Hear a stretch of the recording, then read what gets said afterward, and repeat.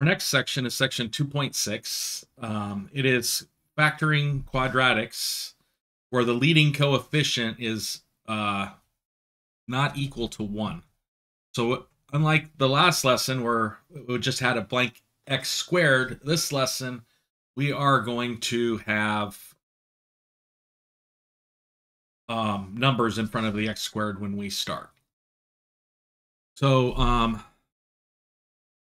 first thing we want to look at is, can we factor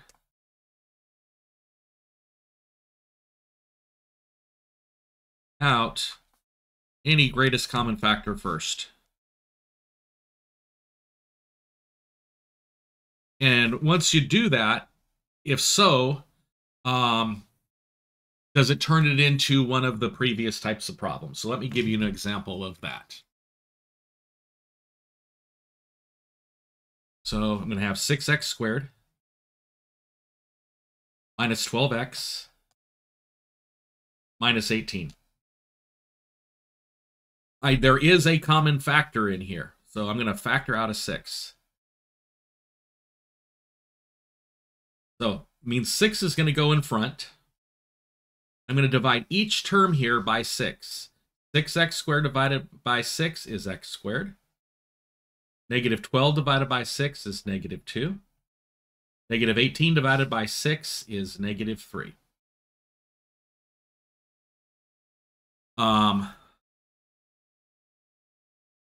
Factor using 2.5 method, if possible. So I want two numbers that add to a negative 2 that multiply to negative 3. And those would be a negative 3, a positive 1. So I'm going to write 6, x minus 3, plus 1. And then that would be the final answer. If I were to multiply these two binomials together, I would get what's inside that set of parentheses. Then if I multiply each term in there by the 6, I would end up with my original equation. I'm going to do one more example like that.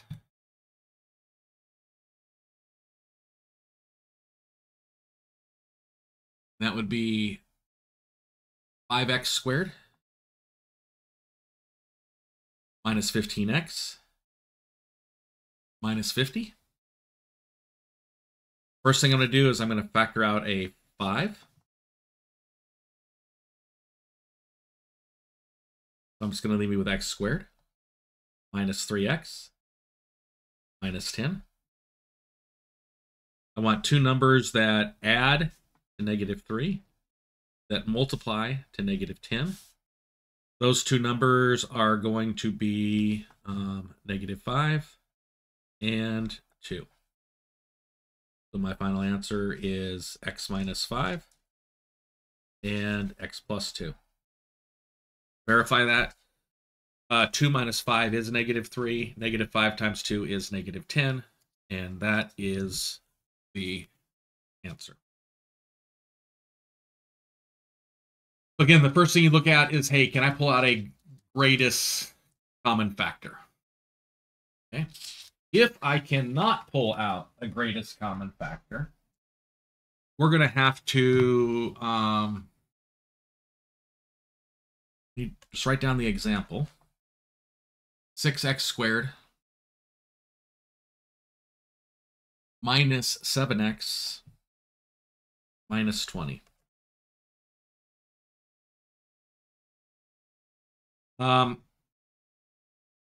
Let's just look at two binomials. I'm going to call it ax plus b times cx plus d. If I were to multiply these together, I would do my first terms, which would be ac times x squared. I'd multiply my outer terms. That would be AD times x. I would multiply my inner terms. That would be BC times x.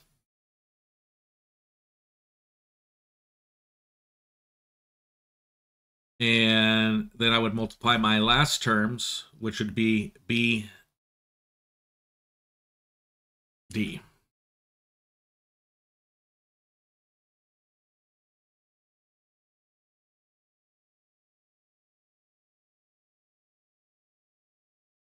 Notice this last term here.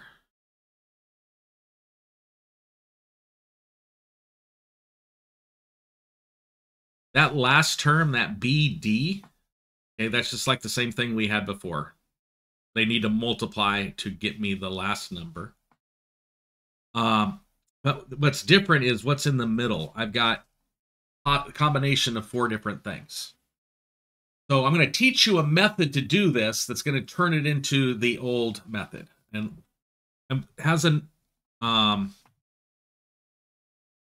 sentence that goes with it called Swedish fish don't really swim.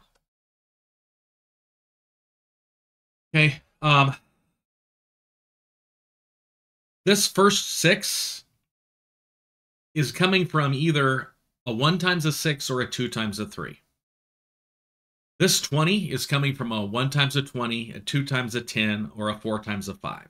Then we got to mismatch these things to try to get that 7 in the middle, which could take a long time. But if we use this method that I'm going to show you, it will turn it into one of your previous problems. So this one right here, we are going to slide the leading coefficient.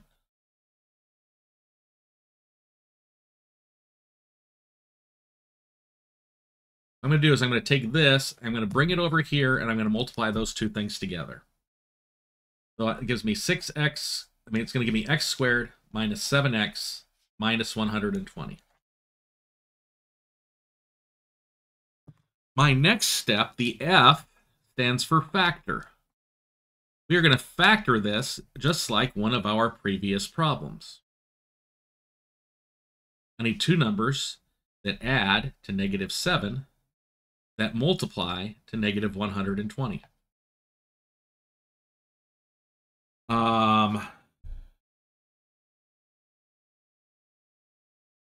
So we can go through these really quick. If you can't do it right off the top of your head,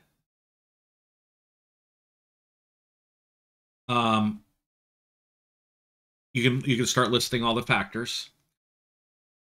So 1 and 120, 2 and 60, 3 and 40, 4 and 30,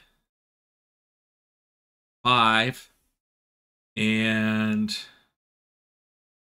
25. No, 5 and 24, 6 and 20.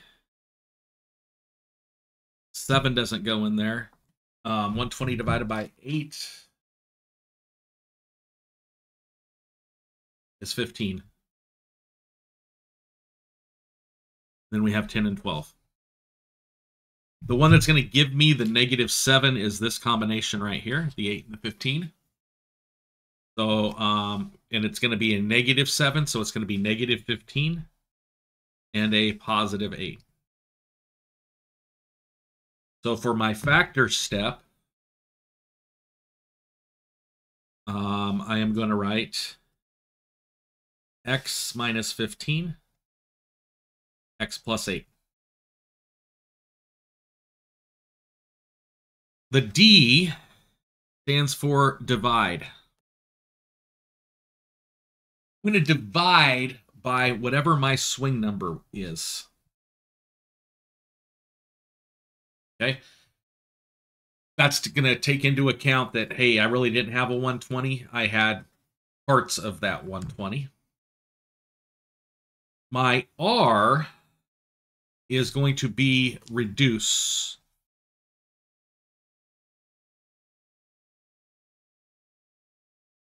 So 3 goes into both negative 15 and 6.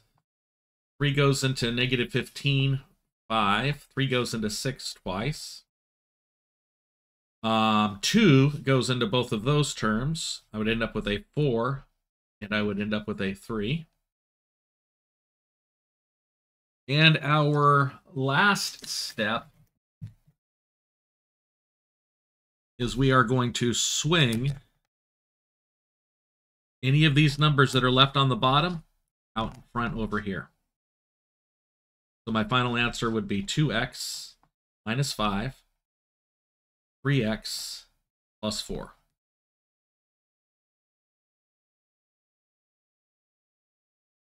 And that would be the final answer. Okay. I'm going to be doing several more examples because I know this is a very, very difficult concept to get, but it is a very important concept to get.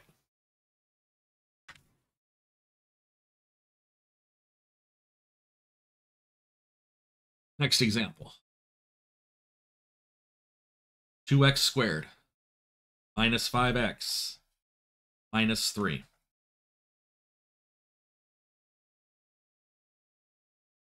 S. I'm going to bring the 2 over here. So I'm going to come up with x squared minus 5x minus 6. F. So we're going to slide. We're going to factor. 2 numbers that multiply to negative 6, that add to negative 5, are negative 6 and positive 1.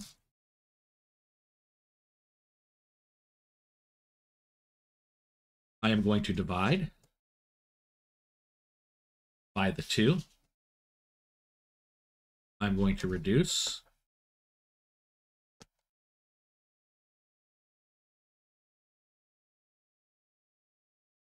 And then I'm going to swing.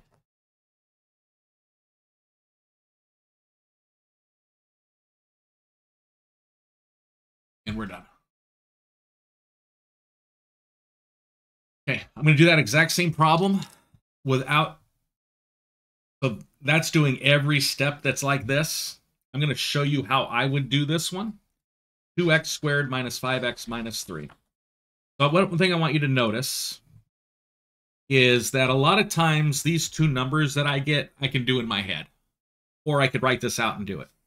And notice I'm always getting those 2 numbers that I got from my factors divided by the number that was in front. Okay?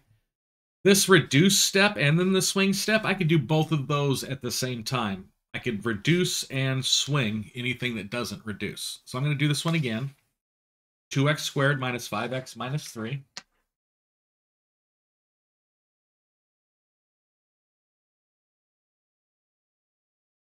So the first thing I'm going to do when I go to set up to do this problem, I'm going to make my crisscross. Without writing anything down yet, I'm going to write 2 things that add to negative 5, that multiply to negative 6, and that again was the negative 6 and the positive 1. So what I'm going to do is I'm going to do all the way through the divide step right now. I'm going to write x minus 6 over 2, x plus 1 over 2. And then I'm going to, so this is, all of this is the Swedish, fish, and D. And then my next step I'm going to do is the release swim. So I'm going to reduce and I'm going to swing. So this one straight out reduces to x minus 3. And then this one I'm going to swing out and give me 2x plus 1. So this is the minimum amount of work I would need to see. And this would be the maximum amount of work I would need to see. Okay? One thing I want to warn you about is if there's a negative sign in front of the x squared, you've got to get rid of that negative sign first. The method doesn't really work very well if there's a negative in front of the leading coefficient. So let me give you an example like that. Negative 2x squared plus 7x minus 6. So what I'm going to do is I'm going to factor out the negative out of every term here first.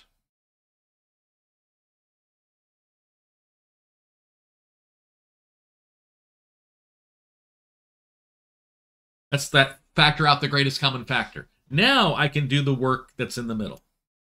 I need two numbers that multiply to 12. That's the A times C. That add to negative 7. That's your B term. And that would be negative 3 and negative 4. Okay. What I'm going to do is I don't want to forget that negative sign.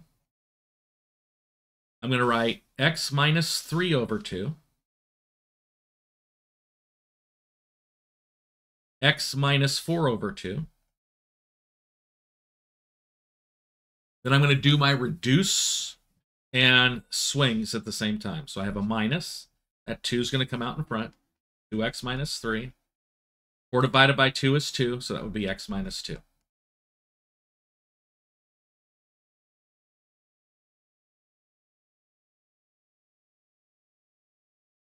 Okay.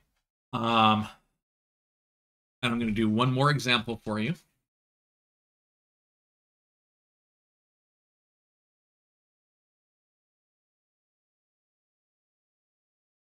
And that is going to be 3x squared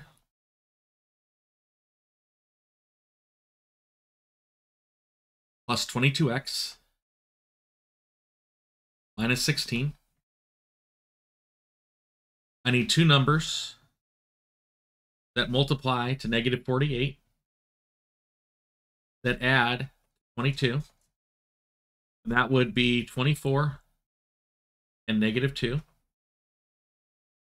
So I'm going to write x plus 24 over 3 times x minus 2 over 3. This reduces to 8. I have x plus 8. And then that 3 is going to swing out in front to give me 3x minus 2.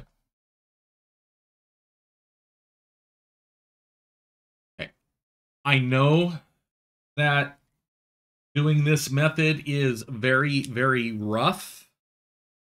I'm going to redo that example 4, showing you the way that IXL is probably going to show you about it. So it's 3x squared plus 22x minus 16.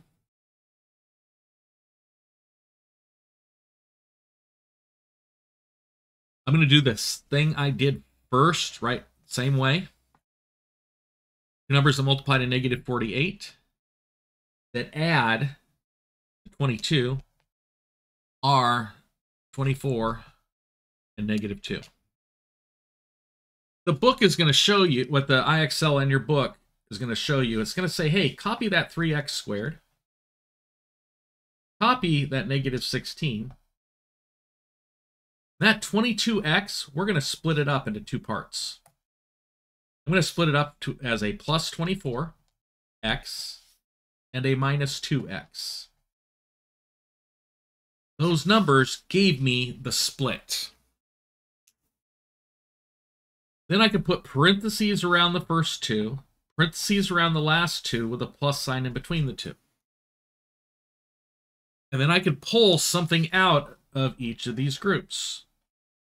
There's a common 3x in both of those. There's a common negative 2 in both of those. One of my factors is going to be 3x minus 2. The other factor I'm going to get by doing division. 3x squared divided by 3x is x. 24x divided by 3x is 8. You notice I get the exact same answer that I got doing it the other way. So hopefully that's enough to help you guys get going and do it. Again, if you're having difficulties with it, please try to persevere. Please don't just give up at after you can't get a couple of them right.